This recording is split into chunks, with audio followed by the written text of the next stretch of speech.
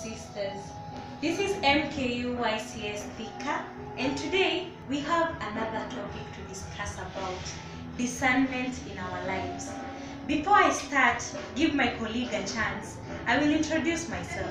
My name is Faith Mwangi, and he's going to do the same, introducing the topic, and we are going to progress. Welcome, colleague. Thank you so much, Faith. My name is Isaac Twala, and today, yes, indeed, as she has just mentioned, we are going to discuss about discernment in our lives.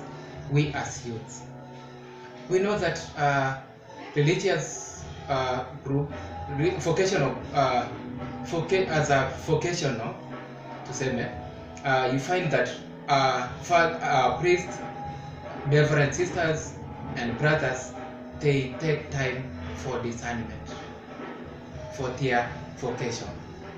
Now, we as youths, do we usually take time to seek for discernment from God in our lives? That is what we are going to discuss today. Now, to continue with that, I would like to mention that we as youths, we are in a critical step that we need God in our lives. We need God in our lives to walk with us through, be it academically, be it spiritually, be it socially. Remember, we need to lay, this is a critical step in which if you mess, you find that in future you have already gone astray, be it socially, be it spiritually, be it career-wise. That is why we need discernment from God.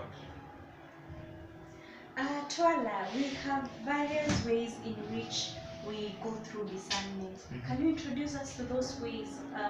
What are the aspects in life? Should we have discernment in our life? In whatever that we do, be it academic, be it spiritually, be it socially, we need to invite God in our lives. Whatever we do, before you make that decision, please allow God to guide you through, so that in whatever that step that you make in life, be it career-wise, be it socially, be it spiritually, you find that it's God who has guided you all through your next move. So once you do that, trust me, you will never go wrong. And how do we introduce discernment in our social lives? What should we go to? Okay, what extent should we go to, or what should we do to make sure we discern properly before making a decision? It's a simple thing.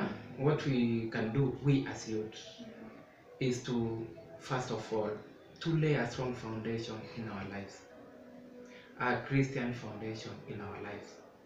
So from there, once we have laid a strong foundation, a strong Christian foundation, spiritual foundation in our lives, you find that now it's easy for you to discern yourself, or to seek God to guide you all through. Now, career-wise, remember before you chose your course that you are doing currently, you are praying hard so that God to enable you to do the course that you are pursuing now. Now ask yourself, did you for God to now continue, asking God to continue with you in your journey of studies? You still need God in your studies.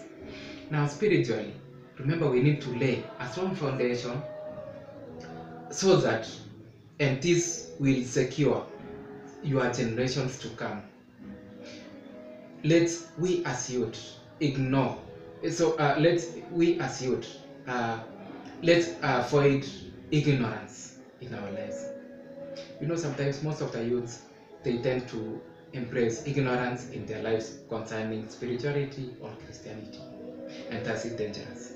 So I like to encourage the youth to lay a strong foundation, strong Christian foundation, so that they understand why they should praise God, why they should go to church, why they should worship God, and to know more about God so that in future when you become a mom on that, you will be in a position to explain to your children why they should go to church, why they should worship God,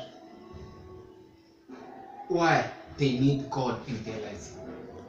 Because by then, you as well, you have known, since you laid a strong Christian or spiritual foundation. So by so doing, you'll find that you will need so many things in future. If you are a strong Christian, you know that, for example, spiritually, you know that socially, what does the Bible says? The Bible says, for example, if remember, the main theme was laying a strong foundation in your life, or discernment, right? Christian foundation in your lives. Now, socially, what does the Bible say? Remember, since you had laid a strong foundation in your mind, you'll be thinking that you'll have that in mind that separation or divorcement is not a good thing, because what does the Bible says? Malachi chapter 2 verse 16, it says that I, the Lord, hate divorce. The Lord of Israel hate divorce.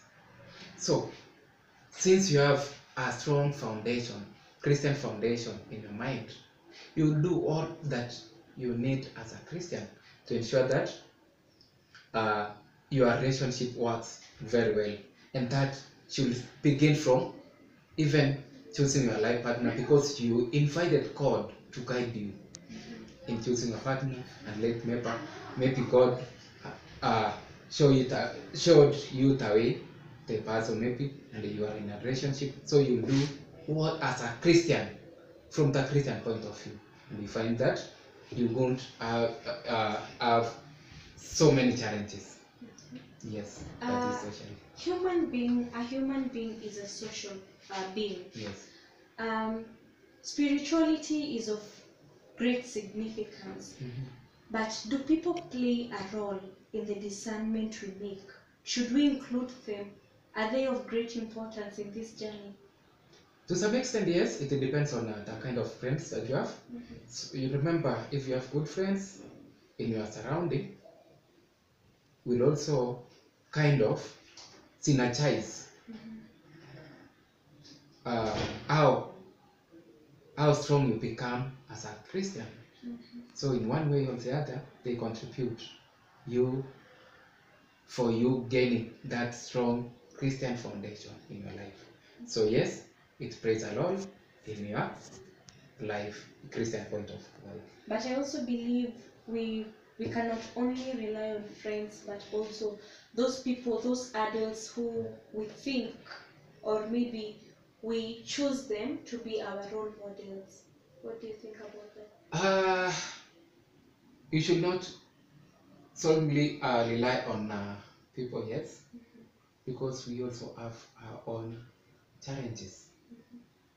Yes, people should be there to support us when possible in terms of Christianity, but our main source of that discernment or guidance should come from God, Almighty God. Trust me, whenever you invite God in whatever that you do, be it academically, be it spiritually, be it socially, you will never go wrong. Yeah, so let us allow ourselves God to guide us through. Let's listen to the voice of God. Remember, the voice of God tends to whisper, and it usually comes the first voice that we usually hear when we want to do something. And the voice of Satan tends to come with waves, a lot of waves. So you find that most of the people, we as humans, we tend to fall in that trap of the Satan voice, with the waves of earthly. So we find that we are in long places, and we have listened to voice of God, which comes first and also whispers. We find that we will have not gone astray. We will have gone as per the will of God, and ended up in the light relationship, that is socially, ended up in the light profession, that is career-wise or professionally, and also spiritually, then we won't go along. So, Mr. Tola, do you have anything more to add on to this? Up to that point, I think I don't have much to say. Thank you so much. Hope whatever that we have shared here today, you learn a lot from that video. Thank you so much. Well, a lot has been said about discernment. The question is, how do you make decisions in your life? How do you discern? We as MKU YCS, we have decided to discern before making decisions, both in all aspects, spiritually, socially, academically, politically, and all those. What have you decided? For you to learn more, for you to give us your comments, you can visit this YouTube channel, MKU YCS Thika. Like, comment, share, subscribe.